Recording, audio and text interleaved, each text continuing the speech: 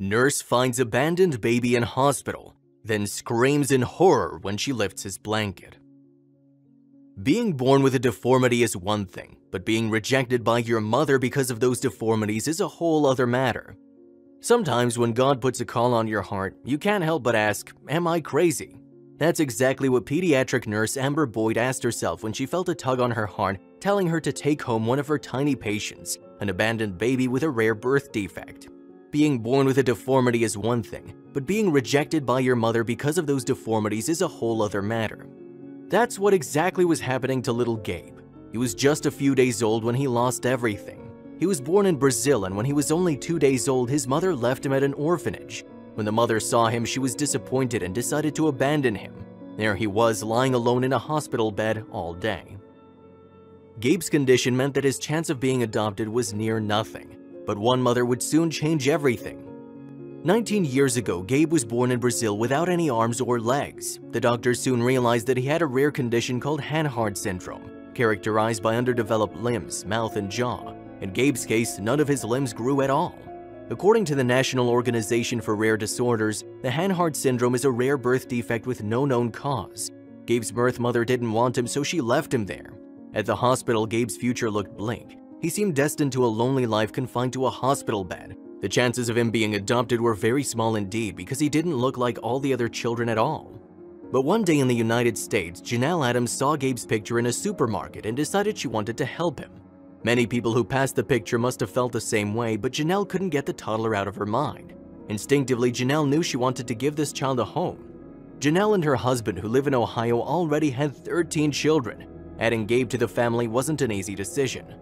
We had our concerns, but I couldn't stop thinking about the sweet little boy so far away without arms and legs or a family, Janelle told Today.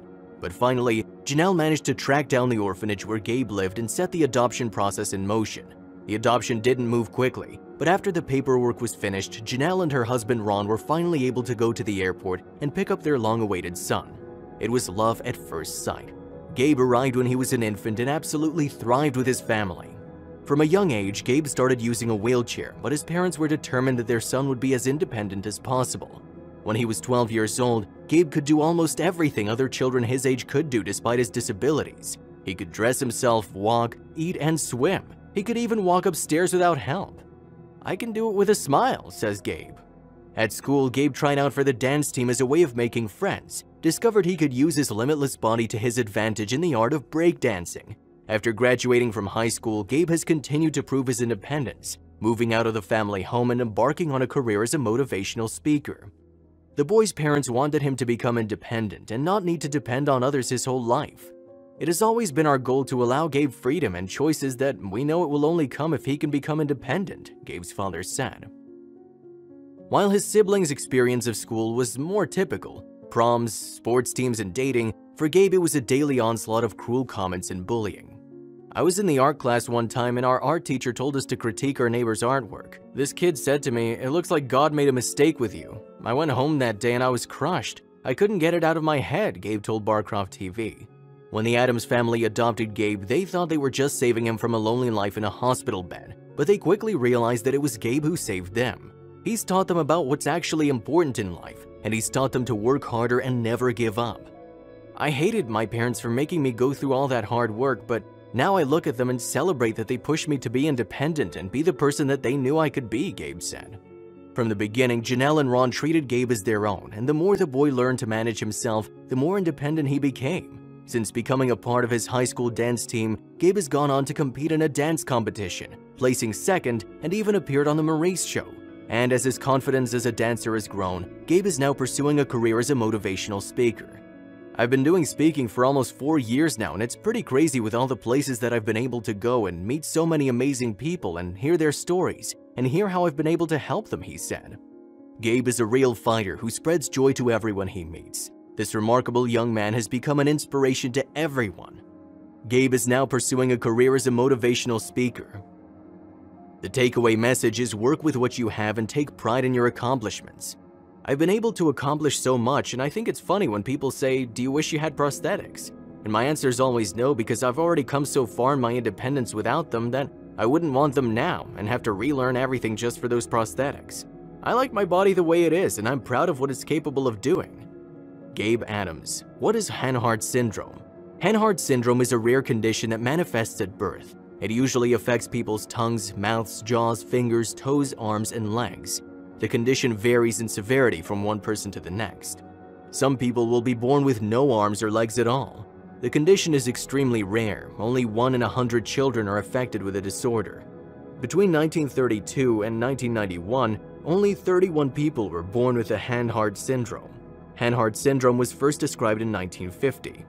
Dr. Hanhart described 3 different cases of aglosia with associated limb defects, and the name Hanhart syndrome was adopted. The exact cause of Hanhart syndrome is unknown. Cases tend to occur randomly with no apparent cause and vary from each other. Signs of Hanhart syndrome may be identified before birth by ultrasonography, a test that creates an image of the fetus by measuring the reflection of sound waves. Pediatricians, plastic and orthopedic surgeons, dental specialists, speech pathologists, physical therapists, and others can help with the treatment of a child born with Hanhart syndrome. It's possible that some children born with the condition will receive prosthetic limbs to replace the underdeveloped ones. People living with the syndrome can have special social support and special education. Being able to look back at all those moments and see how far I've come. As a teen, the young man used to be badly bullied by his schoolmates. A lot of times I used to cry about it, and my mother had to pull me aside, and she made me do this thing where every morning I had to look at myself in the mirror and give myself 10 compliments, and go out into the world and give other people those compliments. He added that in spite of his parents' support, Gabe found the bullying too much and opted to change schools in his freshman year. That year was my year of really building myself back and finding who I wanted to be. And then I really told myself that I wanted to graduate with Landon, and I always had dreamt about us walking in graduation together. So I told my parents that after my 9th grade I wanted to go back to public school and be with my brother and sister. Life has a funny way of escaping us, which is why it's so important we regularly stop to take time to enjoy the little things and make the most of every day. But where do you start? Right here. You can usually tell how well a motivational speaker is doing by how quickly the audience pays attention, especially for how long they pay attention. Whenever Gabe Adams enters a room, he knows he has his crowd right away. He starts a speech by going across the stage and then falling down.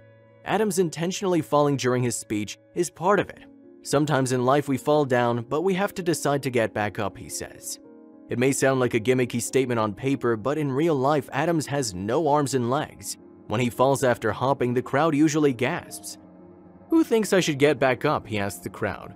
When they respond yes, Adams is able to twist his body upright and the crowd cheers.